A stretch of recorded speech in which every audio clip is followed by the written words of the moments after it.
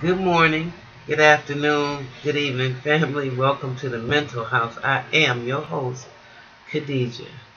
First of all, I want to say rest in power. I was informed yesterday that Dr. Sebi made his transition, and I love that brother. And for those of y'all who may not be familiar with Dr. Sebi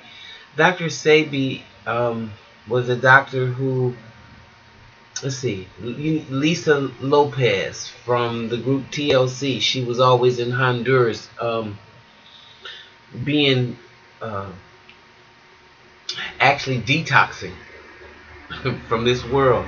And because he has a compound in Honduras, and he's an herbologist, he lived in the rainforest in the mountain, and he was talking about how the medicines of today have their root inside all of these plants from the rainforest. Dr. Sabia was a brilliant person, and he made sure that you understood that having an alkaline body was what keeps you alive. And that's why I was so disturbed to find out that he had passed away under such mysterious circumstances. I mean, that he had been in jail for a couple months or whatever, and I don't want to spread any rumors, but there was some type of prison riot, and he might have survived that, but then he's passed away. Now I'm sure more information is going to come out later, but what I want to say is there's a lot of mystery surrounding it, and I'm just totally uncomfortable with it. Totally uncomfortable with it. So rest in power, my dear brother, and your work is always going to go on. And for those of you who are conscious about your health and want to make those changes like I have been doing, then you need to find out and go to Dr. Sabi's website. He has family that is going to continue his work. His work will never die. So I just want to put that out there. Now, secondly, I wanted to do a video about giving your power away. Because the more those of us who have been in toxic, abusive relationships, the more we begin to clear the fear, obligation, and guilt out of our lives, then we're starting to understand that it was kind of like a voluntary prison that we were in, because we could have released ourselves and freed ourselves at any moment. However, with that being said, because of the programming that we possibly received as children, made it impossible for us to take the key and put it in the lock and turn the door and get out of the prison. And so for that reason, we must heal. We got to go back and clean those old wounds out.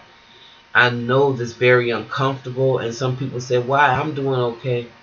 Oh, I'm doing fine.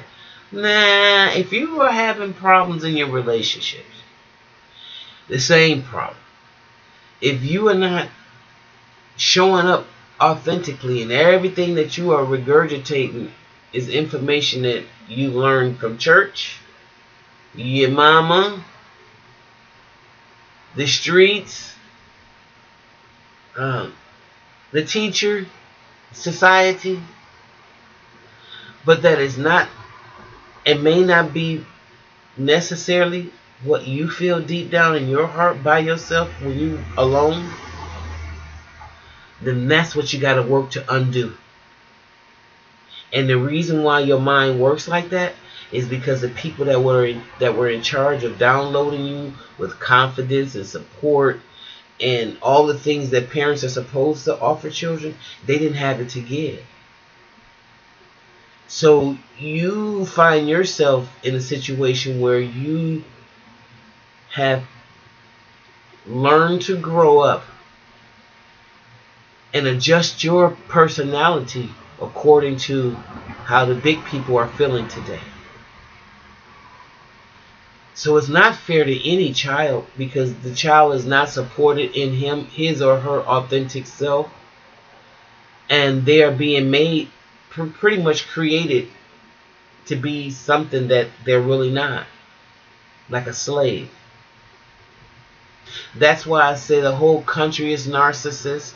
That is why the DSM removed it from the manual in 5. They removed it.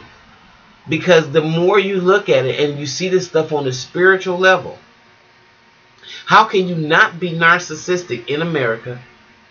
You have white supremacy that's permeating the whole, running the whole machine. Okay? And these people stole the land from the Indian and set up shop. And they can stand on podiums and say stuff like, let's take our country back, and all kinds of crazy stuff, where a Native American is looking at them like, what the hell?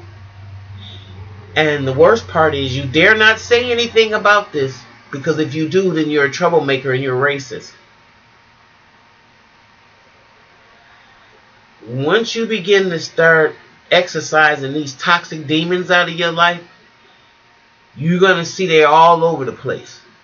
And you have black toxic folks, and you certainly have white toxic folks that, while they say that they understand and they hate that this is happening to you, well, shit, they don't want to lose their privilege, and they certainly don't want to tell the truth. Because if I did and I had to really share the wealth, and I'm talking about these systems of government now. I'm not talking about some white person that grew up in my neighborhood as an individual, okay? Once that system understands that that's what the real heart of the matter is, they're going to fight tooth and nail to keep you believing that you, whatever it is that they're trying to get you to believe about yourself, to continue to be a narcissistic feed for the country, a narcissistic feed for the government. So once you begin to unfold this kind of craziness, you're gonna see it for what it really is. How can you have beings that are healthy thinking when the whole platform that was laid and the foundation was laid was built on thievery, murder, mayhem, destruction, and to me, that right there in itself is narcissistic. To think that, oh, we did all of this and everything should be perfect. We did all of this to human nature, to humankind, and there should be no repercussions and everything is wonderful. In fact, to the point where we're still out here today in 2016 saying these people are wrong because they're tired of being forced to believe and do things and to see things the way you want them to see it, which is not really based in reality.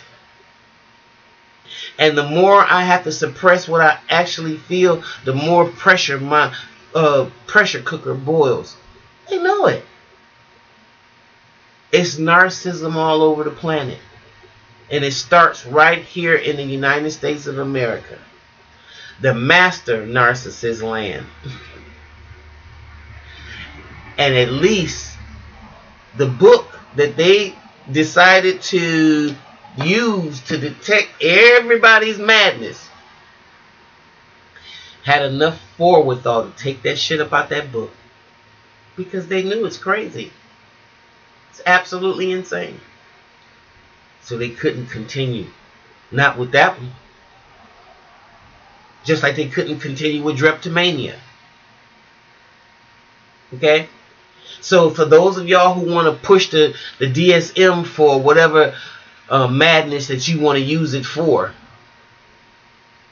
take those two extremes. Okay? And remember,